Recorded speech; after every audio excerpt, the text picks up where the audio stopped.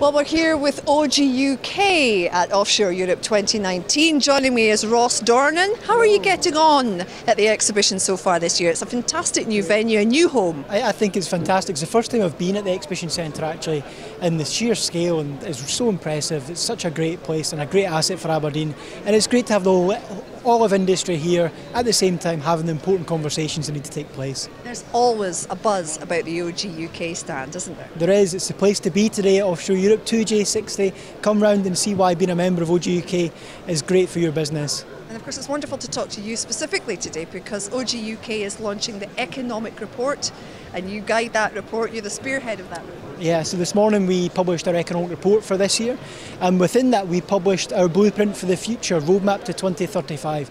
What that does is it outlines the exciting future that this industry has.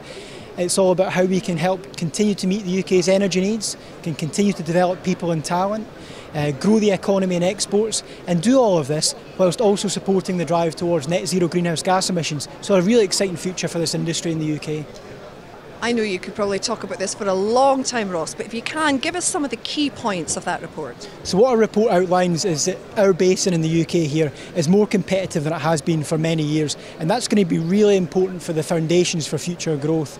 It shows that production's as good as it has been for a long time, the highest since 2011, production efficiency is growing, new investment is being attracted to the basin, and what all this does is it provides the solid foundations for growth for the future, so we can go after that exciting future opportunities that we know is available to our industry.